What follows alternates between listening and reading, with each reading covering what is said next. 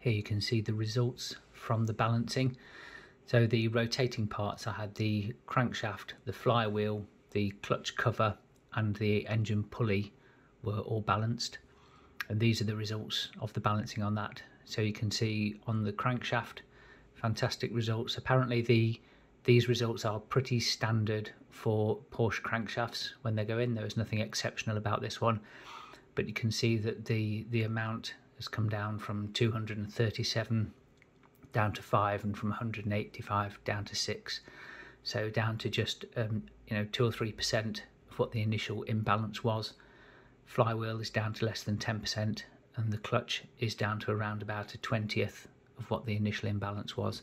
Little difference on the pulley, but then that obviously being much smaller and lighter, there's much less imbalance on that to start with. So I would say this is definitely worth doing for any build. It should make a big difference to the smoothness of the engine. The reciprocating parts, the rods and the pistons, they were all just matched. So the pistons had the pins machined to bring the weights down to the weight of the lightest one, because they're hollow pins, so a small amount of material was taken out of there. And on the rods, as you'll see in the next part of the video, they're basically balanced for overall weight and also balanced end to end.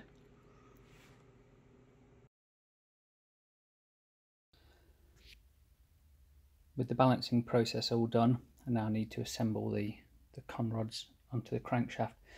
Before doing that, I've thoroughly cleaned the crankshaft.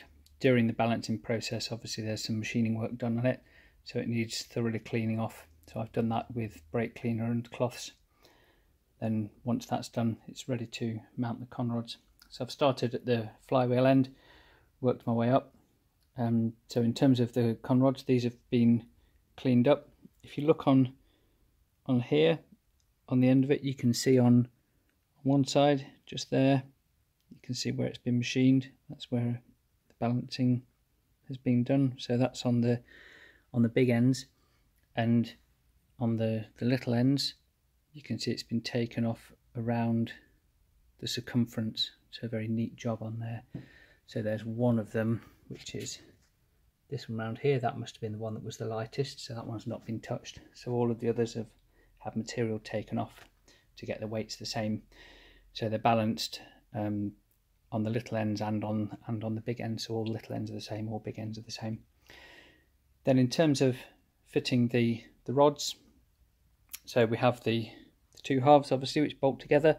There's writing on one side, so you can see writing on there. That will match up with the writing on the rest of the rod, and then that goes in with these bolts here. So these are suitably lubricated on the threads and underneath the head using this special assembly lubricant. And these are the new bearing shells, so they're standard size shells. So the bearing shells go in dry on here, and then I'll put some of this engine assembly lube on before they go in, and then once they're on, I'll go through the tightening procedure.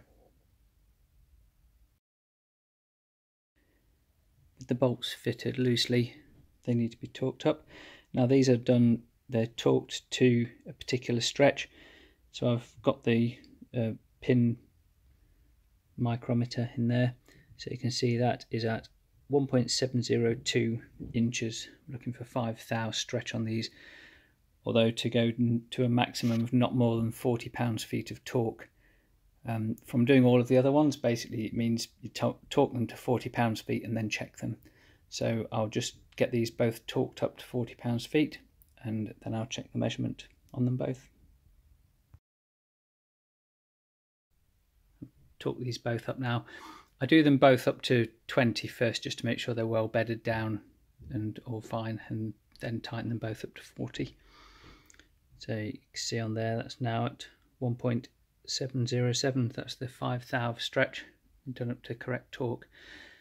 So that's all 6 rods in now, and that's as far as I can go before I get the crankshaft into the block.